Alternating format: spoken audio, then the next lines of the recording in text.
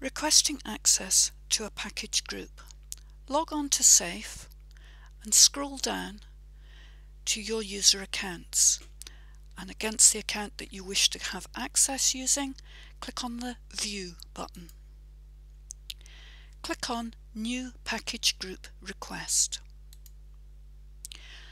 From the drop-down list of available package groups, select the one that you wish to get access to, and then click the Select Package Group button.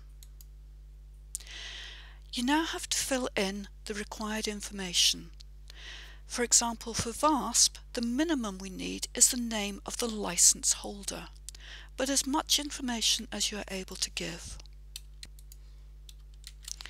So give us your name, the name of the group, the name of the license holder, and if possible their contact details. Scroll down and click Submit. Your request has now been raised and will be passed to the Archer support team. They will then contact the code developers and confirm your license.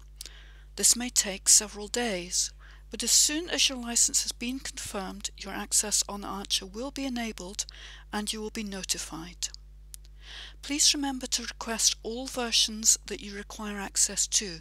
For example, VASP 4 and VASP 5 are two separate packages and must be requested separately.